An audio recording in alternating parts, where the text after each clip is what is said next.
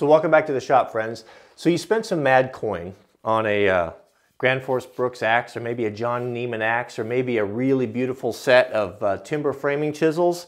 Well, winter's coming on. It's time to put them away properly so that when spring comes and you grab them out of the old toolbox, that you don't have some unpleasant surprises. So today we're going to cover real briefly how to take care of your handles to prep them for winter, how to take care of your leather sheaths. This is going to apply to boots, it's going to apply to leather belts, anything that you have leather. Remember, leather needs special attention because it was a living organism, and what keeps it nice and supple and soft is oils. And if your leather gets wet or it's in a dirty environment, all of those oils will leach out and you need to replenish them. If you replenish them, they'll last long time. If you don't, not so much. So let's take a look at what we're going to need, and then we'll get started on our axe winterization. What I'd recommend you do with this stuff is get yourself or build yourself a small wooden box, like the size of an old milk crate or so, and keep inside that all of your stuff for your shoe care, leather care, axe handle stuff. You can just put it all into one box, and when you go to do those things, pull it out and you have everything you need.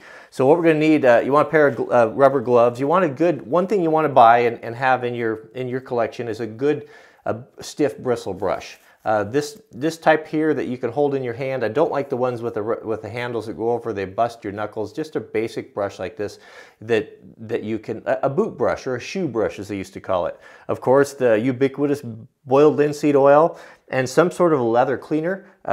You can use saddle soap, or I love the Obanoff stuff. This is their leather cleaner. Obanoff's, they're a protectant. I have in the past been a huge advocate of the HD, the paste stuff that we use in wildland firefighting.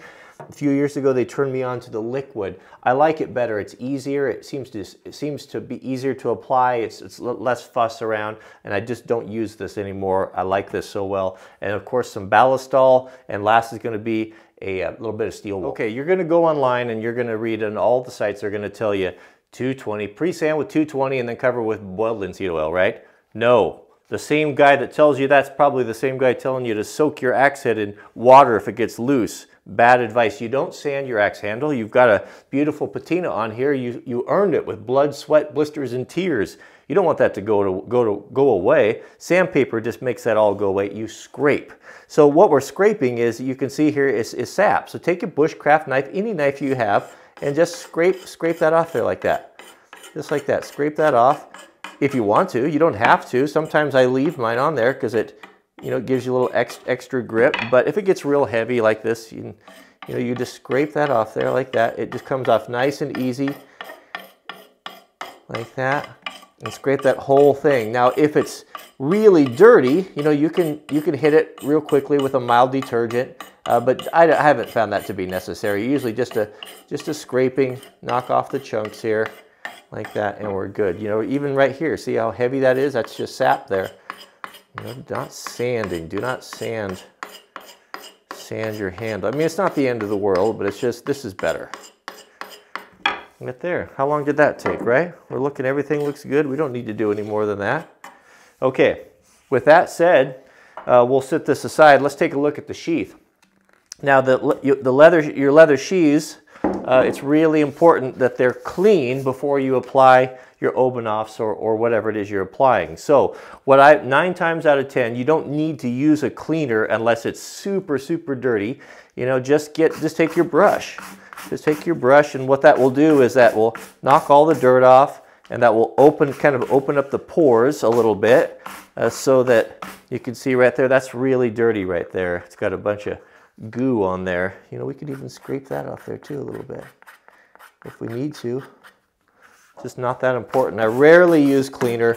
Only thing I use it on is my wildland boots, because that's just because I'm really fussy with them. That's it. You're prepped. Now here's a trick. Here's a pro tip trick. You're going to waste a lot of this stuff if you pour it out. Pour it into your hands. It's going to go all over your bench and all of that. So what I do is I put it in a spray bottle. It's thin enough where you can just spray it, and this makes applying it so much faster to your boots.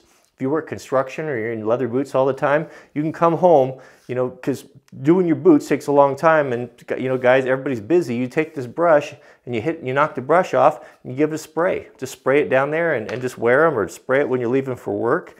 and you can keep your boots nice. So just put a little on there, right there, and don't forget this guy here, and you rub it in by your hand. It's important to rub it in with your hand because the warmth from your body, the warmth of your fingers in your hand, will help the oil, it's all natural, this Obenauf's, this oil to penetrate. Don't forget the ends, because that's the thickest part. Some guys forget that, so you want to give special attention to those ends, and so that soaks up in there. And whether you're doing your boots or whatever you're doing, don't overlook the inside, because the inside is what's coming in contact with the steel. And if this has got a good coating on it, it's going to help the leather much, much more. I even oil the inside of my boots. You get oily feet for a few days, but it makes them really nice and supple. But also, if there's any moisture or anything in the leather, it's going to help block that, and that's going to prevent corrosion and rust. So what I typically do, how many coats do you need? Well, I put coats on until it quits soaking it up. So I'll just apply this and get some warmth and some heat in it. And this is the same for anything. You got your sheath, all your sheath, do it to everything, your leather belts, all that. Put that on there. Man, I'll tell you what, over the years, you do this for 10, 15 years and you do it annually, man, you get a beautiful piece of leather that you just can't get any other way. It's just a slow process. If you got stuff like this, it's hard to get to, you could spray that down in there. It's not going to hurt a thing. Right there. That's done. That's ready to go. Put your knife back in there, so if it does want to shrink a little bit, it's going to shrink around there, but look how nice that is. Isn't that beautiful? So I'll set those aside. I'll leather up everything while that's soaking in. We may put another coat on. We'll take a look at the steel. How do we look after the steel in our axes? Well, that's pretty simple right here. Okay, so steel wool is going to be your friend on this. You see, what you have here is when you have a surface that's all coated with sap and let me bring you in here a little closer. With sap and whatever it is you picked up out, cutting wood, that's going to come off real quickly. And if you leave that on there, it's going to be a real invitation for rust and corrosion. So a smooth blade, a smooth axe is much less likely to gather rust. This was highly polished when I started with it this year, and it's not now, and that's fine. I like it like this here. If you do have something really heavy, you could take a little scraper and knock it off, but usually the steel wool will take care of everything nicely. Don't forget the pole. Once you get that head all done, I'll take that steel wool and I'll just polish this handle real quick before we put our boiled linseed oil, mainly just to clean the dirt off of it, any chunks or anything we didn't get with our scraper. Steel wool is an amazing product for just so many things. Oh, that's beautiful. Look at that. That is really nice. That's starting. This is only a 2-year-old. It's starting to get a really nice patina on it, though, isn't it? I mean, that's starting to look like something special there. Okay, so our boiled linseed oil. Now, as we know, the boiled linseed oil that we get is not like the good old stuff they used to have that was actually boiled. If you take raw linseed oil and put it on, it won't dry very fast. It'll be sticky forever. You do not want to use just regular linseed oil. You want to use BLO, boiled linseed oil. Now it's, as I said, no longer boiled, but they add a drying chemical in it, which is not super friendly to your body.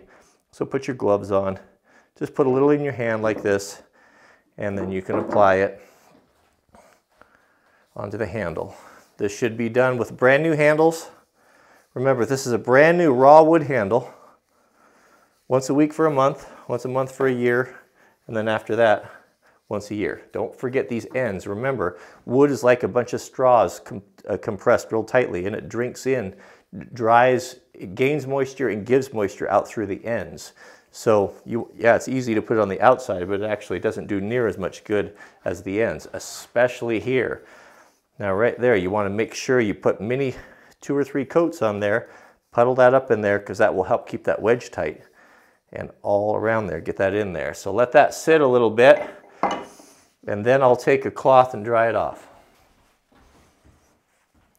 You don't want to leave it all puddled on there. It will dry in kind of almost like a shellac coating on there that's hard to get off and hurt your hands. It's not very nice there. So just very loosely wipe it off. You can leave it heavy on the ends. Okay, lastly, what we're going to do is we're going to make sure we address this, the metal. We don't want that to corrode, and the best thing that I've found so far is ballistol. So put a little ballistol on there, right there, and rub all that real heavy. Leave it heavy on there if you're going to put it away and you're not going to use it for a while. And get those ends, and that's the last thing we're going to do. We're going to coat that both sides. I love the smell of ballistol, man. My favorite smell. Some people say they hate it. Get down there on the edge, push away from the blade so you don't cut yourself. Once you get that ballistol on there, then you're good. You're going to take your sheath. See, looky there. See, that's not soaking in there very good. There's still a little bit of Obenov's on there. That sheath is in good shape. We don't need to go any further than that. You can over oil a sheath and they'll get kind of mushy. I've done that before because I was a little overexcited about protecting it. So with that ballistol in there, put it on there. Take our cloth one last time and just knock down anything that's puddled up on there like that. And there you have it. You can have one less thing to worry about, that your special tools, your special axe is put away. You know, do the same thing for your shovels and for your rakes and all that. It's exactly the same process. You just, you sharpen them when you put them away, sharpen them in the fall, and then coat those wood handles with the boiled linseed oil, the ballistol on there. You can put the ballistol on a spray bottle as well. What I typically do for my woodworking tools is you can put it on a silicone rag. And what's nice about that is I'll put it in a metal container like this, and then just every few months or so I'll just put a few dashes in there and kind of wring that out, and it makes your ballistol go a long ways. I've had this can for several years now, and it's maybe I've only used a quarter of it because I'm real sparing with it. You can take that ballistol on anything real quickly and wipe it down. Wipe it down and you get a nice coating on there. You don't get too much. It meters it out perfectly. And you just put it right back in your can and it's ready for next time. So that's about it. It's not hard, and it's a very satisfying, good thing to do with your kids. Teaches them, gives them a lesson about stewardship while they're having fun. So much is disposable in our lives. I think that's why these things that are kind of these handmade things, these things of leather and wood appeal to us so much, because they just have a soul, you know? They just seem to have a soul. It seems to me that way anyway. All right, you know what time it is. While we're all here, it's time for Manly Manners. So if you're just joining us, this is from the delightful book, Don'ts for Husbands. I got my carpenter pencil bookmark there, written in 1913. Advice to young and old men on how to have better relationships, with our advice for relationships so we can get along better with women. So let's go. We're on page 3, and Manly Manners tells us this: don't be too grave and solemn. You look through my readers here. Raise a bit of fun in the home now and then. Don't keep all your best jokes for your men friends. Let your wife share them. And don't look at things solely from a man's point of view. Put yourself in your wife's place to see how you would like some of the things she has to put up with. Okay, so number 1, so don't be too grave and solemn. You know, Mrs. W and I were talking about this the other day. She was, it's kind of coming up on her time for, well, they're having some sort of a reunion. I don't remember if it's high school or college or what it was. And, she's starting to make contact with some of those folks that are in her age bracket. And she made the comment of, it's like, wow, these people that are same age as I am, they've gotten so old. In the way that their appearance and in their demeanor, and they just don't know how to have, they don't seem like they have fun anymore. They kind of have just given up on life and settled in for the long grind, looking forward to death. And that's a very broad generalization and probably not true, so what do I know about it? But but some folks live that way. And I'm very blessed to have a spouse that is the opposite of that, and I've always been that way myself. I still feel like a kid. I mean, I know I'm not a kid, but I I still have the curiosity, and I like to do new things, and I am definitely getting more set in my ways, but maybe less so than a lot of folk do. And I think that's what Manly Manners here is telling us, is don't be too grave and too serious. And life is tough and life is hard, but remember, when there's things that are just gut checks for us, whether it be financial problems or health scares, or you're losing a job or something that just seems like the end of the world to you, and you can't focus on anything else, and it's just pushing you down and just weighting you down, and you just don't see the end of it. Just look back on your life, and you look how many times God has carried you through, and those things that were so scary to you at the time now it wasn't really that big of a deal. And probably wasn't worth getting yourself all upset about back then at that time. So take it easy and enjoy life. Remember to put yourself or be around kids and young people as much as possible, so that you can not forget what it means to have pure joy. The thing that's so fun with watching Jack grow up and the Sweet Loaf is that they are unencumbered with past regrets, with past mistakes, with the cares and the worries of the world, and there is a time for that, and then there's a time to be sober and take on the responsibilities of a man, but not to the point where you lose that joy of life. And so being around those young people is really nice, because it helps to remember what it means to get excited about stuff, and you're never too old to do that. And actually, getting older has a lot of benefits as well, because when you get older, you have the means, oftentimes in time and financially, to do the things that young folks can't do. So you can enjoy going into the second part of your life, and you have more resources and more money to do the things that you dreamed of doing when you were a kid. So it's not all perfect, youth. It's of course, it's nice. It would certainly be nice to have, but it's also nice to grow old and to enjoy those other sides on the back end of life as well, and not spend all of our time lamenting our wasted or lost youth. So, whoa, that's a little probably too heavy for me. Thanks for watching, and we'll see you guys on the next video.